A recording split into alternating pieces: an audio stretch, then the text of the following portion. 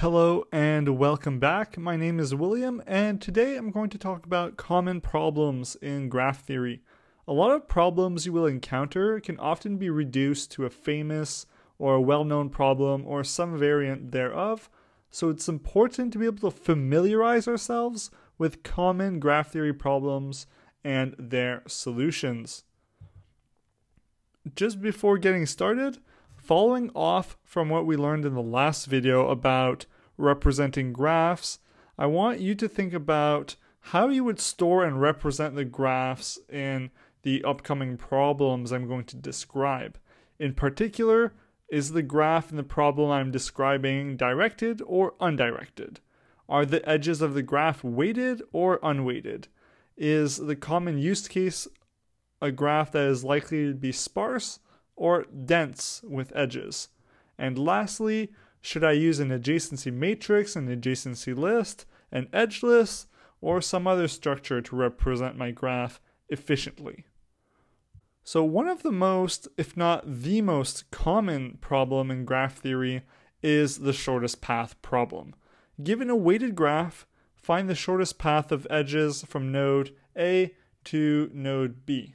So if we pretend this graph represents a road system and we're at node A and want to get to node H, our shortest path algorithm should be able to find us a list of edges to follow that will lead us from A to H with minimal cost. Lucky for us, many algorithms exist to solve the shortest path problem, including a breadth-first search for unweighted graphs, Dijkstra's algorithm, Bellman-Ford, A*, and many more. As simple as it sounds, connectivity is a big issue in graph theory. The problem can also be simplified to, does there exist a path from node A to node B? In this scenario, we don't care about the minimum cost. We just want to know, can one node reach another node? A typical solution to this problem is to use a union find data structure or do a very basic search algorithm such as a depth-first search or a breadth-first search. Another common problem is detecting negative cycles in a directed graph. Sometimes we're dealing with graphs that have negative edge weights and we need to know if a negative cycle exists, because if there does, it can throw everything off. In this graph, nodes 1, 2, and 3 form a negative cycle, because if you cycle through all the nodes, you end up with a cost of -1 if you add up all the edge weights. In fact, you can cycle endlessly, getting smaller and smaller costs. In the context of finding the shortest path, a negative cycle is like a trap that you can never escape. However, there are some contexts where negative cycles are beneficial. Suppose we're trading currencies across an exchange or multiple exchanges. Currency prices try to remain consistent throughout the day across exchanges, such as trading USD to euros or Canadian to yen. But sometimes there are inconsistencies in the currency exchange prices. This makes it possible to do something called an arbitrage, which cycles through multiple currencies, exchanging one currency for another and coming back to the original currency with more money than you originally started at a risk-free gain. This is something we can use graph theory for, because it uses detecting negative cycles. There are two well-known algorithms that can detect negative cycles, and those are Bellman-Ford and Floyd-Warshall. Something that comes up now and again is finding strongly connected components within a graph. This is analogous to finding connected components of an undirected graph, but for directed graphs. When looking at strongly connected components, we're looking for self-contained cycles within the graph, where every vertex in a given cycle should be able to reach every other vertex in that same cycle. This is very useful in many algorithms and is usually an intermediate step. So it's important to know how to find these strongly connected components. And there are many very elegant algorithms to do so, such as Tarjan's algorithm. You probably won't go through your computer science career without hearing about the traveling salesperson problem. The TSP problem is the problem of having n cities and the distances between each of them and finding the shortest path that visits each city and comes back to the original city at minimum cost. For example, if your graph is the one on the left, a possible TSP solution is the graph on the right, which has a cost of 9. The TSP problem is NP hard, meaning it is a computationally challenging problem. This is unfortunate because the TSP problem has several very important applications. Some famous algorithms we can use to actually solve this problem are the Hieldkarp algorithm with dynamic programming, doing some kind of branching and bounding algorithm, or you can use one of many approximation algorithms such as the ant colony optimization.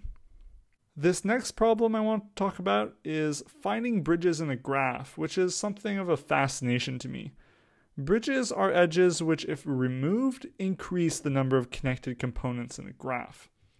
In this graph, the edges highlighted in pink are bridges. Bridges are important in graph theory because they often hint at weak points, bottlenecks, or vulnerabilities in a graph. Think of your graph as a telephone network or a set of bridges between islands. You can immediately see the usefulness of detecting bridges. Related to bridges but not the same are articulation points, which are nodes that, if removed, increase the number of connected components in the graph. In this same graph, you can see the 3 articulation points highlighted in pink. Next problem is finding the minimum spanning tree of a graph. A minimum spanning tree is a subset of the edges that connects all the vertices together without any cycles and with minimal possible cost. So in summary, it's a tree, meaning it has no cycles, and it spans the graph at a minimal cost. Hence why we give it the name minimum spanning tree. For example, in the graph below, one of the possible minimum spanning trees is this graph with a least cost of 12. Note that all minimum spanning trees of a graph have the same minimal cost, but are not necessarily identical. Minimum spanning trees are seen in lots of different applications in computer science, including designing a least cost network, circuit design, transportation networks, you name it.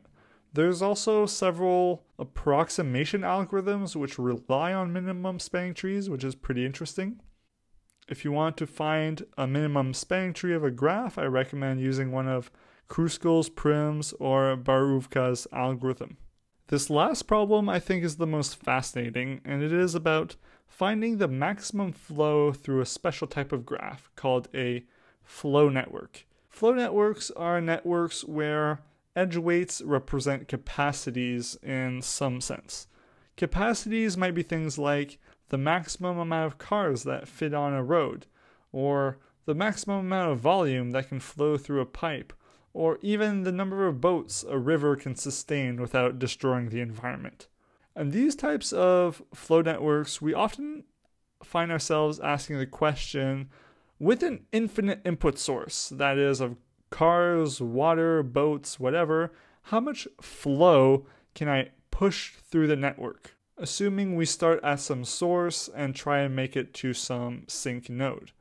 This question is important because at some point there is bound to be a bottleneck somewhere in our flow graph that limits the amount of stuff we can have traveling on the network, making it from point A to point B. The maximum flow would then represent things like the volume of water allowed to flow through the network of pipes, the number of cars the roads can sustain in traffic, or the maximum amount of boats allowed on the river. With these maximum flow problems, we can identify the bottlenecks that slow down the whole network and fix the edges that have lower capacities. That's all the problems I want to talk about today. If I missed a problem, please feel free to list it in the description below. Thanks for watching, and I think in the next video I'll be covering the depth first search algorithm, so stay tuned and subscribe for more mathematics and computer science videos.